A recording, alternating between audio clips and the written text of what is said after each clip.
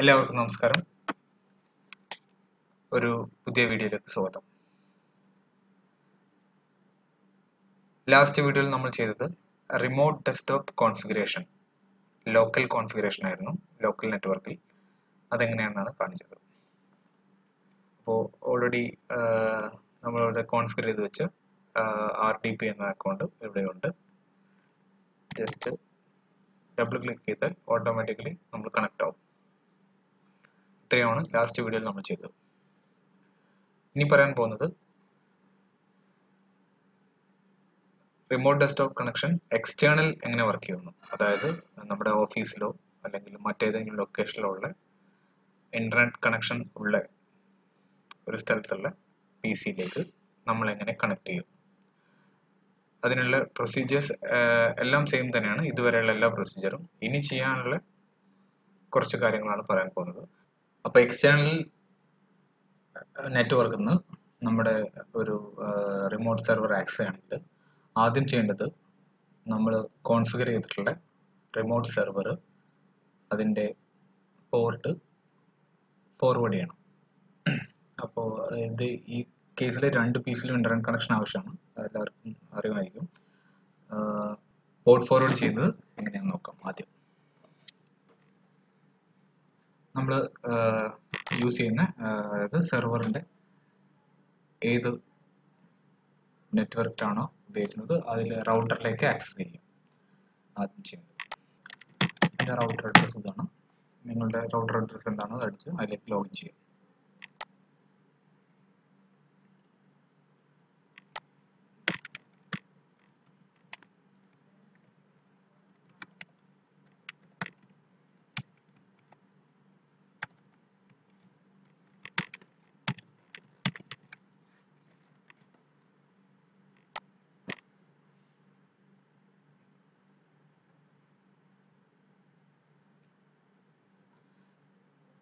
അപ്പോൾ ഓരോ റൗട്ടറും ഓരോ പോലെ ആയിരിക്കും, പക്ഷെ ബേസിക്കലി സെറ്റിങ്സ് എല്ലാം സെയിം ആയിരിക്കും.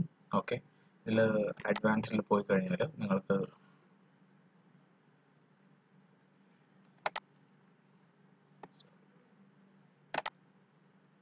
നാറ്റ് ഫോർവേഡിംഗ് എന്നൊരു ഓപ്ഷൻ കാണാം. അത് പോർട്ട് ഫോർവേഡിങ്ങോ നാറ്റ് ഫോർവേഡിങ്ങോ അല്ലെങ്കിൽ നാറ്റെന്നോ അങ്ങനെ പല പേരിലാണ് ഉണ്ടാവുക ഓരോത്തിലും. അപ്പോൾ ഓരോത്തിലും ചിലതിൽ ഇപ്പോൾ അതിൽ വിർച്വൽ സെർവേഴ്സാണ്, ചില റൗട്ടറിൽ ഉണ്ടാവുക പോർട്ട് ഫോർവേഡിംഗ് ഉണ്ടാവും. അങ്ങനെ പല രീതിയിലായിരിക്കും ടാബ് ഉണ്ടാവുക. എന്നാലും ബേസിക്കലി ഈ ഹെഡിൻ്റെ അണ്ടറിലാണ് ഉണ്ടാവുക നാറ്റ് ഫോർവേഡിംഗ് എന്ന് പറഞ്ഞിട്ട്. അപ്പം വിർച്വൽ സെർവേഴ്സിൽ നമ്മൾ ആദ്യം പോയിട്ട് ആഡ് ചെയ്യും.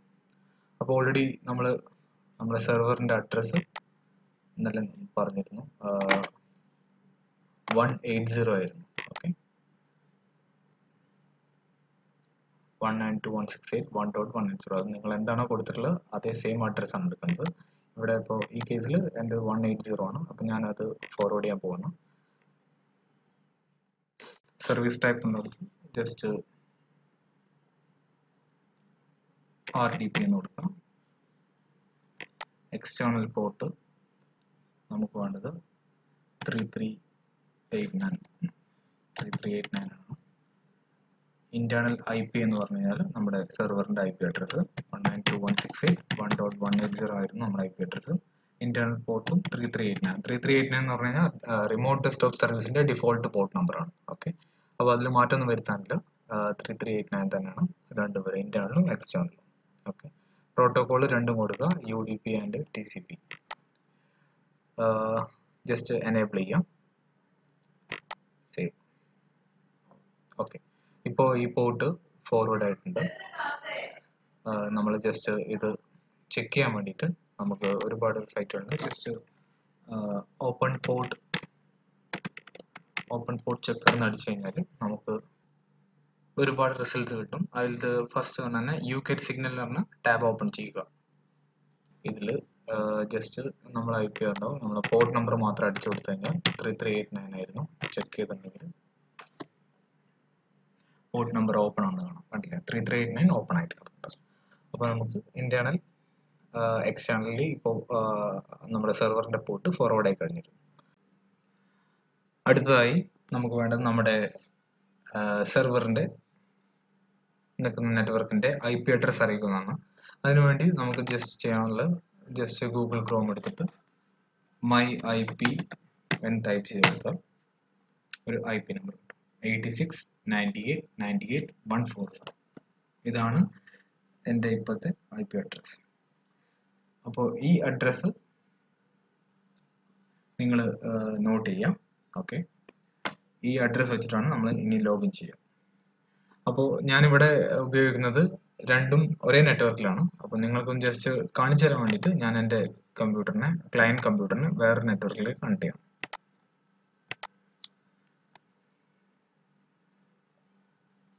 ഇങ്ങനെ കണക്ട് ചെയ്താലേ നമുക്ക് പുറത്തുനിന്ന് ആക്സസബിൾ ആവുന്നു. കാരണം വെച്ചാൽ ഇന്റേണലി ഈ IP അടിച്ചാൽ കിട്ടില്ല. കാരണം വെച്ചാൽ ലോക്കൽ IP ഓൾറെഡി കോൺഫിഗേർഡ് ആണല്ലോ. അതുകൊണ്ട് ഇപ്പോൾ വേറൊരു കണക്ഷനിലേക്ക് ഇത് കണക്ട് ആയി. ഇനി നമുക്ക് റിമോട്ട് ഡെസ്ക്ടോപ്പ് കണക്ട് ചെയ്യണം. അതിന് വേണ്ടിയിട്ട് ജസ്റ്റ് റിമോട്ട് ഡെസ്ക്ടോപ്പ് എന്ന് കൊടുക്കുക. ഇവിടെ ഈ ഇന്നലെ നമ്മൾ ലാസ്റ്റ് വീഡിയോയിൽ നമ്മൾ കൊടുത്തിട്ടുള്ളത് 180 നമ്മുടെ ലോക്കൽ IP ആയിരുന്നു. അതിന് പകരം നമ്മുടെ ഇന്റർനെറ്റ് IP, അതായത് ഇപ്പോൾ നമ്മൾ എടുത്ത IP അഡ്രസ്സ് കൊടുക്കുക.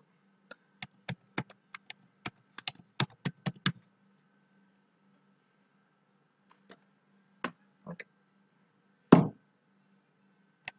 ഇത് ജസ്റ്റ് കണക്ട് കൊടുത്തിട്ടുണ്ടെങ്കിൽ നമ്മുടെ യൂസർ നെയിം പാസ്വേഡ് ചോദിക്കും. സെയിം യൂസർ നെയിം പാസ്വേഡ് നമ്മൾ അടിച്ചു കൊടുക്കുക. റിമെമ്പർ മീ കൊടുത്തിട്ടുണ്ടെങ്കിൽ നമ്മളിപ്പോൾ എക്സ്റ്റേണലി നമ്മുടെ സെർവറിലേക്ക് കണക്ട് ആയിരിക്കും.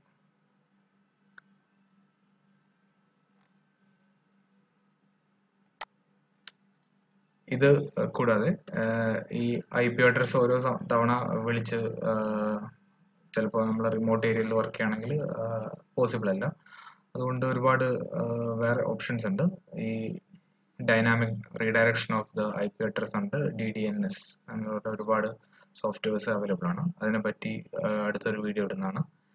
വീഡിയോ ഇഷ്ടപ്പെട്ടിട്ടുണ്ടെങ്കിൽ ലൈക്ക് ചെയ്യുക, ഷെയർ ചെയ്യുക. എന്തെങ്കിലും ഡൗട്ട്സ് അതുപോലെ തന്നെ പോരായ്മകളുണ്ടെങ്കിൽ കമൻറ്റ് ചെയ്യുക. Thank you.